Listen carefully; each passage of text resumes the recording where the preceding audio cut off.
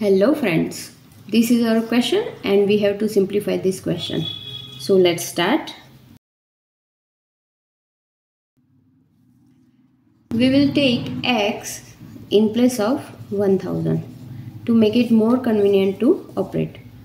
So the equation will be x times x plus 1 in place of 1001 times x plus 2 in place of 1002 and x plus 3 in place of 1003 plus 1. Let's rearrange. So we have x times x plus 3 times x plus 1 times x plus 2 plus 1.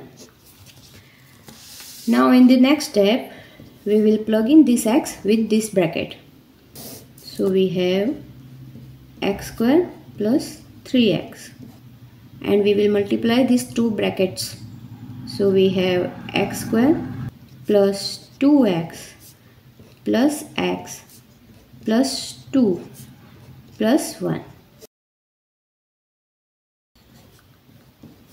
X square plus 3x times x square plus 2x plus x is 3x plus 2 plus 1 is equal to square root of.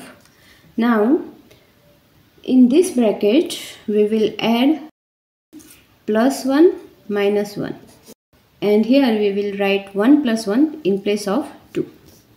So we have x square plus 3x plus 1 minus 1 times x square plus 3x plus 1 plus 1 plus 1. Now we will take a in place of x square plus 3x plus 1. So here we have and here we have. We have a minus 1, a plus 1 plus 1. Now as you know, this is an identical situation. So we have square root of a square minus 1 square plus 1.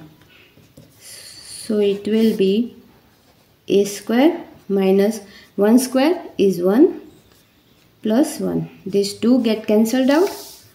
So we have square root of a square. This square and square root get cancelled out. So we have a. Now we have taken a in place of x square plus 3x plus 1. So it will be x square plus 3x plus 1. Now let's put back the original value of x, which is 1000. So we have 1000 square plus 3 times 1000 plus 1. 1000 square is 1 million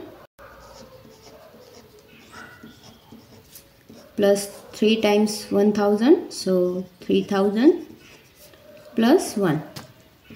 So we have 1,003,001 and that's the answer. Thanks for watching. Don't forget to subscribe. See you in the next one. Bye bye.